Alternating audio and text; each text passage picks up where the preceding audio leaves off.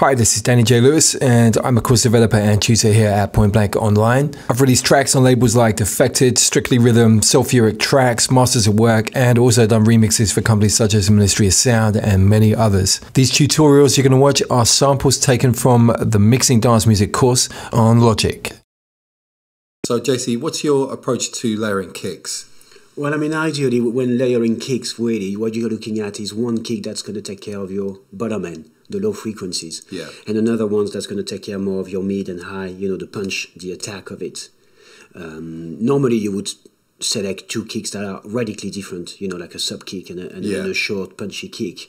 However, it doesn't mean that there are other ways as well to achieve uniqueness. The whole point of layering kicks is to achieve a sound that is going to be very personal and unique, so you know that nobody else will be using it. So inevitably, you know, sometimes you might use two kicks that don't fit that well together, but still by working them a bit of EQ on them, you'll end up with something very unique and personal. Okay. So if we look at this example here, let's have a listen first.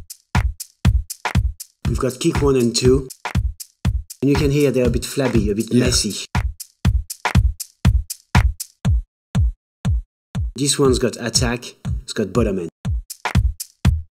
And you could argue this one's got attack and bottom end as well. So you're going to make a choice of, let's say on this one, we want this one, it's got a nice attack and top end, you know, I think for that kind of track. Yeah. So we could, on that one, decide that it's going to be our mid, and the first one will be our low frequency content, if you like. Yeah. So let's start with,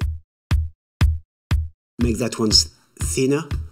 So again, you know, I'm going to use a filter if I can. So you might think, okay, this one is really thin now, and obviously on its own it's not working, but let's bring the second one. And you can hear straight away, there's a bit better separation on the bottom end. However, I think we need to work a bit on that. And this one, I want to get rid of the top end and the click.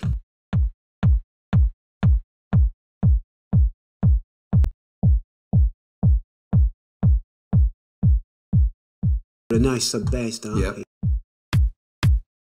Okay, yeah.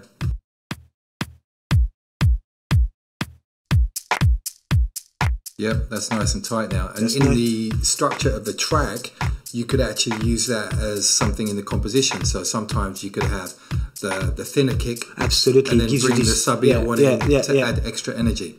Now, if this one you feel is too subby, you might want to bring tightening a little bit, that kind of low energy, the very low end. Very, very clean kick now, isn't it? If you solo just those two together.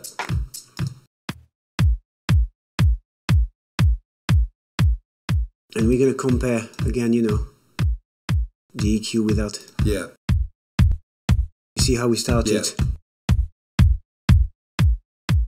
And now we've got a very nice precise kick, and still it's unique because you've made it basically. If you really like it, you could even bounce it, and of course, and then so it's becoming. That's how you can build your library of sounds, you know. So it's like a custom sound library.